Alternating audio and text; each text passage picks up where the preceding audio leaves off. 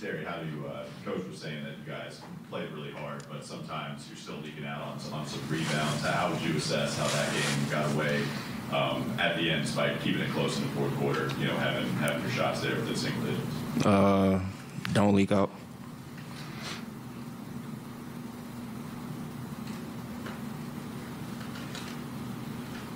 This is another loss for you guys after you played a team. You know, Toronto, you had a chance to kind of avenge that loss here against Boston. Just looked like you not to get this loss. I mean, get a win against these guys when you got a chance to kind of avenge one for the second straight time. Move on. Worry about the next one.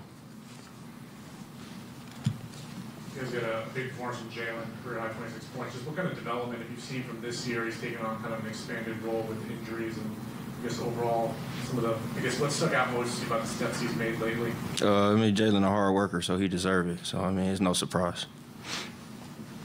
Terry, Tatum went for 51. I mean, when he's in his zone like that, I mean, how frustrating I guess is it as a defense when trying to stop him when he's playing like that? Yeah, I mean, it's tough to stop. So I mean, nothing you could do about it. Is it frustrating at all seeing that just, you know, they make shots over and over again? No.